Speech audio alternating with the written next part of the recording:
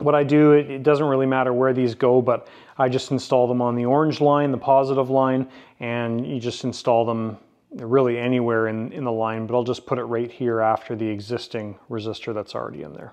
All right, so that's what it looks like when you put the resistor in there. So I just do a little loop on each side of the resistor and put the wire in there, solder it in, and we'll put the heat shrink over top of it.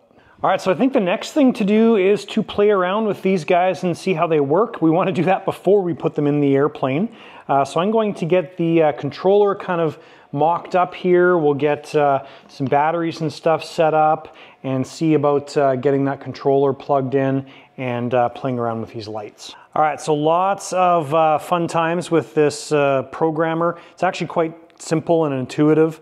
So anyways, this is the programmer for the Eco 8 system here. So right now we've got it plugged into the radio. We've got one channel hooked up. We only have 7.4 volts going through it, but here's a shot of the lights and the servos and everything.